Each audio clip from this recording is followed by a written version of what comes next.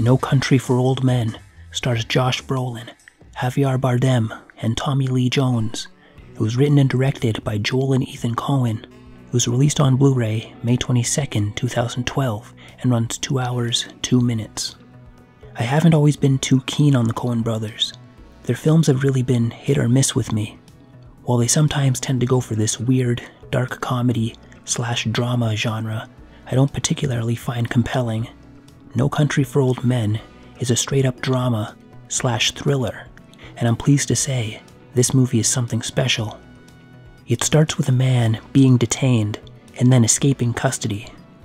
Then Llewellyn Moss, played by Josh Brolin, out on the plains antelope hunting. When he starts tracking one he hit that gets away, he notices a second trail of blood from an injured pit bull limping away in the distance. He eventually finds a gone bad drug deal full of bodies, shot up dogs, and vehicles. One wounded drug dealer inside one of the trucks begs Llewellyn for some water.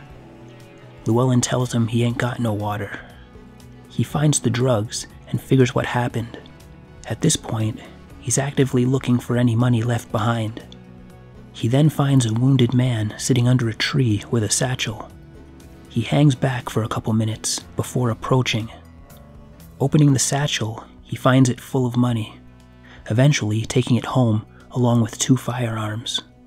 And so the hunt for the missing money begins. The psychotic killer, Anton, the man from the beginning, is a hitman of the buyers, hired to find it. A private investigator is hired to find the missing cash and Anton, who has basically gone rogue. You'll have to excuse me for not reading the novel the movie is based on, but there are a few aspects that aren't very clear, like why a company is representing clients buying large quantities of narcotics, which I'm assuming is a bank or some other company handling large amounts of money. Also, after Llewellyn goes home with the money and goes to bed, he can't sleep thinking about the man who was asking for water. So against his better judgment, he gets up to bring him some, which is where the chase begins. He's taken by surprise by more dealers and is unable to get back to his truck, where Anton gets his info. You figure he'd think the wounded man would have died by the time he got back with the water, but if anything, it shows that the character has a conscience, and the scene before he leaves home produces one of the film's more memorable lines. If I don't come back, you tell Mother I love her. Your mother's dead, Llewellyn. Well, then I'll tell her myself.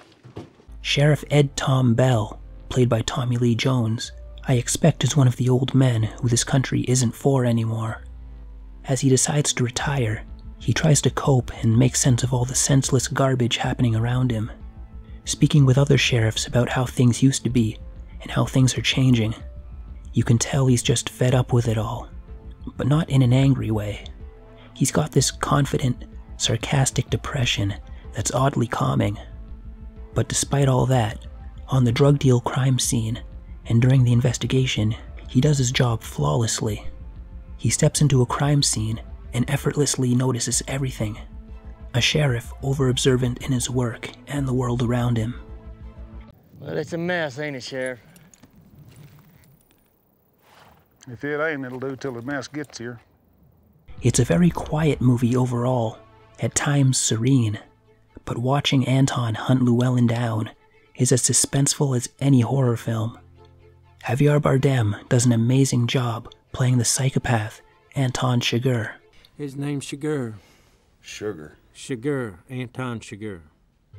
The lines he's given really convinces you of the nature of this character. The 3 main characters display their distinct traits quite clearly. Llewellyn Moss has a conscience, Sheriff Ed Tom Bell is aware and observant, and Anton Chigurh is a psychopath. Woody Harrelson makes a surprise appearance as the private investigator, Carson Wells, who knows Anton. I say surprise appearance because he's only in 4 scenes, and every time I go to watch this movie, I forget he's in it. This movie is beautifully shot. Both day and nighttime scenes are done masterfully. Most of the country is flat plain, almost desert-like, but it's still very beautiful, with the odd tree and clouds casting shadows across the land. It takes place during late 70s Texas and seems to accurately represent the feel of that time period. The POV scenes through Llewellyn's binoculars are full screen, which I haven't seen often. Usually there's a binocular shape or some kind of vignette when a character looks through a lens, but you know he's looking through them when they perform a quick cut as he raises or lowers them, quickly sliding in or out the appropriate view. And of course, the view is zoomed in as well.